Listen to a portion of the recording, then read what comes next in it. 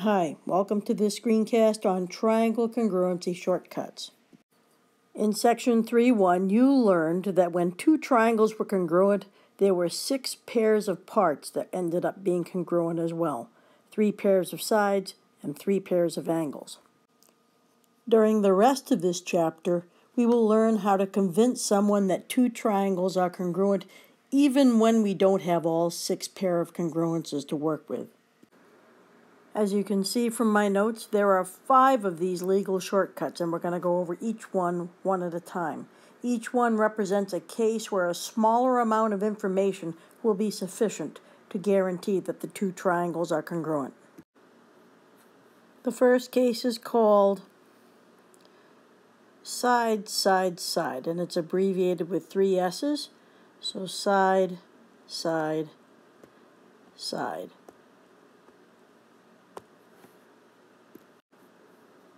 It means when you have two triangles and you have one pair of sides congruent to each other and then a second pair of sides congruent to each other and then the third pair of sides congruent to each other, that is sufficient information to assume that the two triangles are congruent. The second case is called side angle side, and it's abbreviated as SAS. It's not an accident that the A is written between the 2 S's, because it has to be that the angle is in between the 2 sides.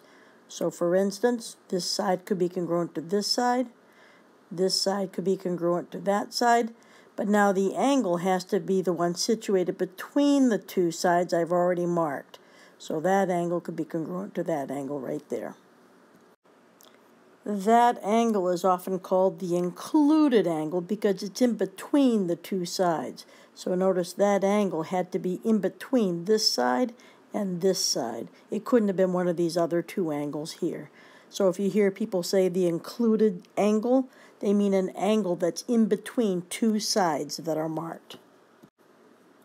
The third legal shortcut is called angle side angle, and we abbreviate it with an ASA.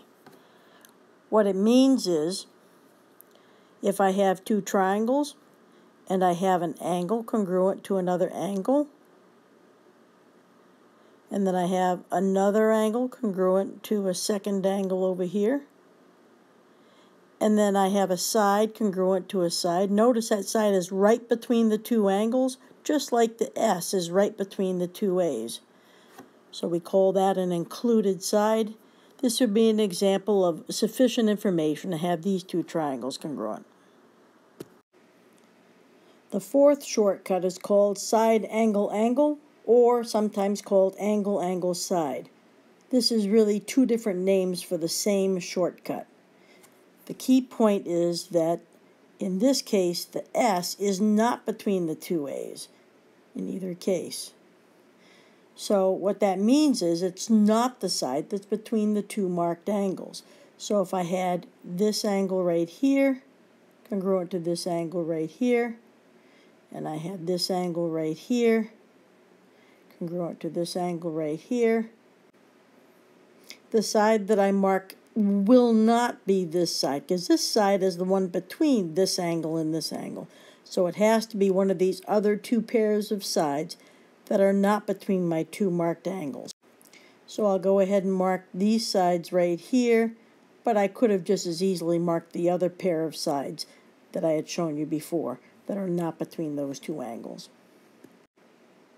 The final legal shortcut is called hypotenuse leg, and we abbreviate that with HL.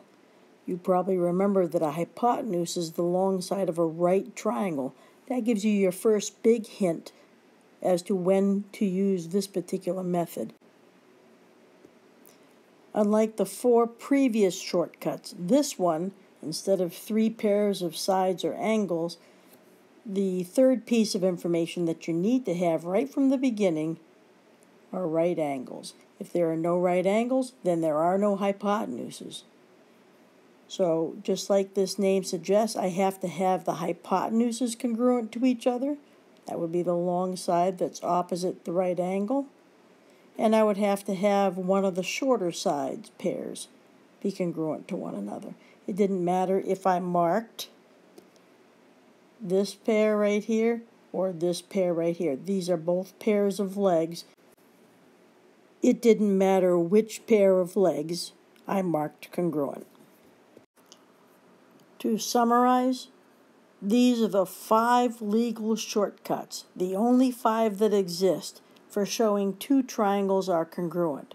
Side, side, side, side, angle, side, angle, side, angle, side, angle, angle, and hypotenuse, leg.